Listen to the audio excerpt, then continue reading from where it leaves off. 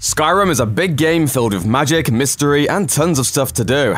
That said, you might be wasting time and gold by playing without thinking outside the box. These are just a handful of the many ways you can get the most out of Skyrim by playing smarter. Many new players do not realize they don't have to scour the entire map to find new words of power. Instead of tearing through every dungeon you come across, you can speak with the Greybeard Arngeir, whom you can find meditating around High Hrothgar. After the Dragonborn retrieves the horn of Jurgen Windcaller for the Greybeards, Arngeir can guide you to new words of power. If the Greybeards have heard a whisper of the word, then Arngeir will mark the location on your map and add a miscellaneous objective to the journal. The Greybeards can only locate one word of power at a time, so you must find the current word wall marked on their map before returning. Another way to discover word wall locations is testing out newly acquired shouts. After the Dragonborn uses a shout for the first time, a courier will be dispatched to track them down. A courier will bring adventurers a letter that marks the location of a word wall on their map and starts a radiant quest to discover a new word of power. Although the couriers will only give one word wall quest at a time just like the Greybeards, the two quests are not mutually exclusive and allow the Dragonborn to search for two words of power at a time.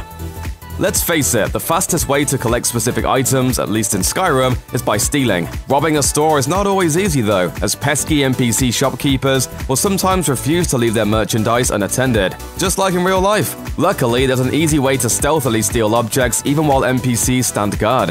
One way to steal objects without shopkeepers noticing is by physically picking them up and moving them to a more discreet location. Once the object is out of its owner's sight, you can pocket it with ease. But if the Dragonborn is unable to find a suitable place, there is another way they can exploit Skyrim's physics to steal in plain sight. A bucket or large enough pot can be carefully placed on the heads of shop owners so that you can rob their stores without them seeing a thing. I am very sneaky, sir. The most effective way to level up any school of magic is by successfully casting as many spells of that type as possible. Practice does indeed make perfect. This means that players should constantly be casting spells whenever they have ample magicka in order to gain experience quickly. Although this strategy sounds great on paper, any guard that sees you walking around populated towns or cities while shooting lightning from your hands will rightfully ask you to stop endangering the public, just like in real life. Even though players may find themselves being watched closely in these crowded areas, there are still ways to practice some magic in cities without getting in trouble. One of the easiest ways to increase the Dragonborn's illusion skill is by casting the novice-level spell Courage on any friendly NPCs walking by. This is one of the few spells that can be cast on NPCs without any repercussions, and each successful casting of the spell will gain more experience for the illusion skill. Another way for the Dragonborn to use a bustling city to their advantage is by using the adept-level alteration spell Detect Life. This spell is extremely effective at raising alteration in crowded areas, because the amount of experience gained increases the number of targets that it allows users to see.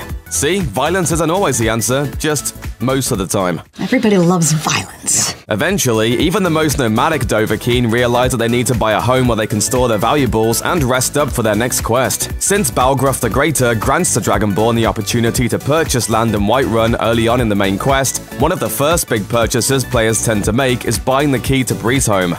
These same players would probably be pretty upset to learn that they wasted 5,000 septims when they could have just used an exploit to get the house in Whiterun without dropping a single coin.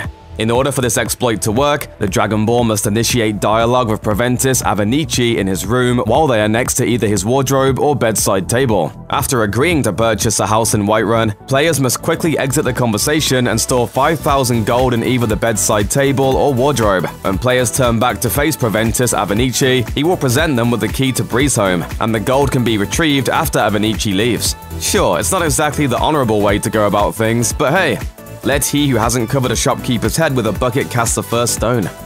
In Skyrim, each ingredient has 4 different effects that can be used for brewing potions at an alchemy lab. These effects can be discovered by either reading recipes, eating ingredients individually, or by attempting to brew a potion. The process can be wasteful and involve a lengthy series of trial and error if you don't know which ingredients share magical effects. Failing to create a potion using the wrong ingredients earns less experience and can waste valuable resources. So the best policy is to always eat new ingredients as soon as they are found. Eating new ingredients will instantly reveal one of its 4 different magical effects. Once you level up alchemy enough to reach the highest rank in the experimenter perk, you will be able to discover all of the effects of the ingredient by eating it. Check out one of our newest videos right here. Plus, even more SVG videos about your favorite stuff are coming soon. Subscribe to our YouTube channel and hit the bell so you don't miss a single one.